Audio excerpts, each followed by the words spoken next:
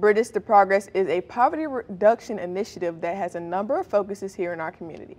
I got to find out what started this program and learn about some important task force ideas that are in the works. Check it out. We are here talking about Bridges to Progress. And can you tell me what Bridges to Progress is and how it all began?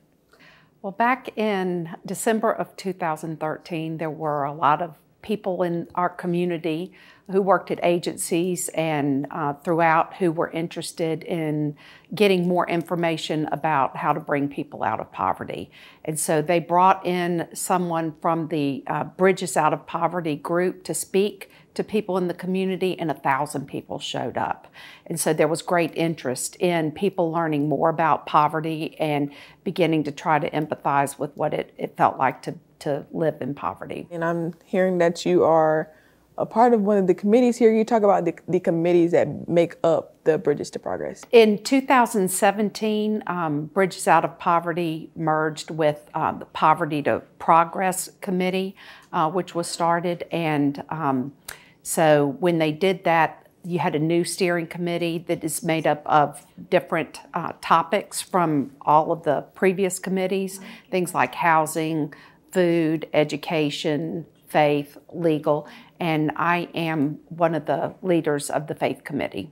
Can you tell me about the expungement clinic? So this was born out of an idea that you find in other places of the country, including Philadelphia, Colorado, some other locations.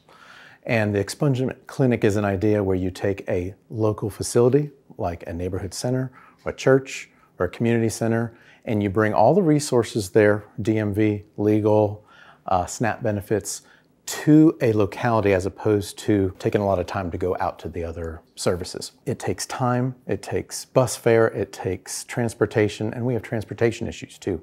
So by bringing all those resources to one location, we can really help more people. The idea would be to have a clinic on a Saturday, 9 to 2 or something like that, where you bring all those resources together, including legal. The term expungement means get rid of items on your legal record so that you can vote again, so that you can get a driver's license again.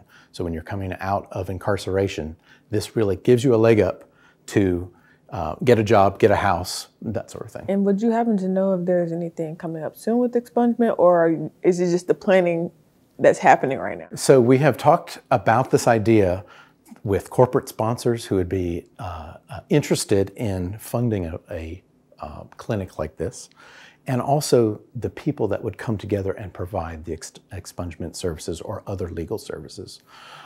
There's a group called the Expungement Council. They're in Charlottesville, so we're in some discussions with them to see how they would proceed through these type of efforts.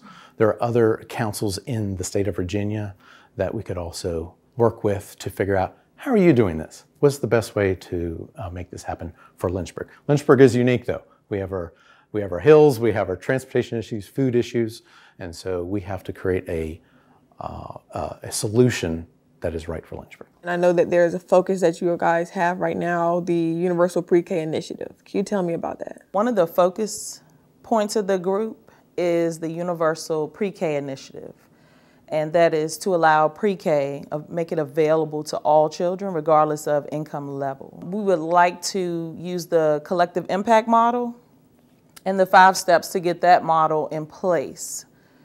So that would be our group having common goals, setting a common metric, creating a plan of action. So even if there are separate programs that they're operate on their own, there's an agreement to support other programs, not just a one-size-fits-all approach.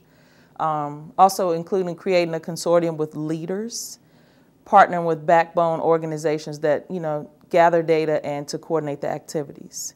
So based on some pre-K survey results, looking at those numbers, there's about 35% of the population under the age of 5 that can be served by public and private licensed daycares.